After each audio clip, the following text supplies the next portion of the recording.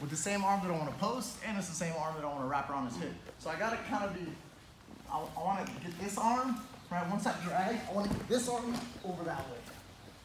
It's got to be a habit of going over his back, okay? That's something that you got to build into yourself here. I come up, and then I'm like this.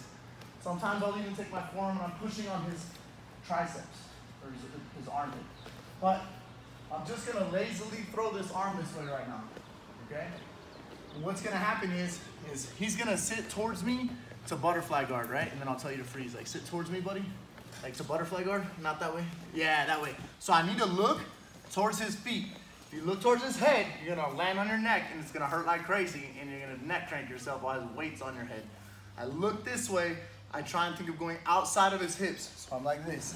No way I didn't hurt my head at all. Right back to the foot on the floor is my stopping position, and then connect your hands. Again. So I'm here.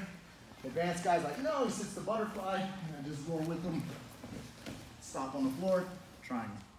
Keep paying attention to my left leg. You'll see how, like, every time, right, my left leg stomps and slides back into place with that triangle. All right, so it's like normal. I do this game a lot too, guys. I prefer 2-on-1 and half guard, whether I just throw or whether I'm dragging, right? Yeah, but don't let your hip come to me. So like I'm dragging, he rolls back, yeah. Lock.